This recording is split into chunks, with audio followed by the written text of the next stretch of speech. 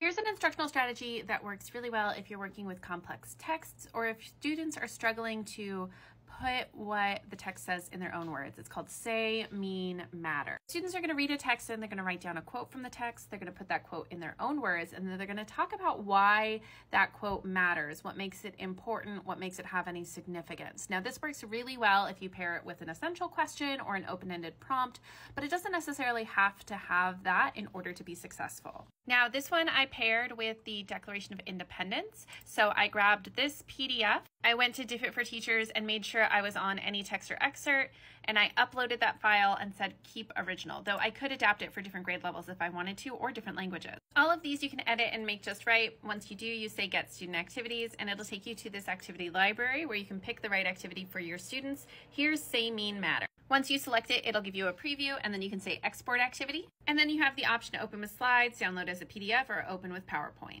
And it's going to give you something like this. Have you tried this strategy before? Let me know what you think in the comments.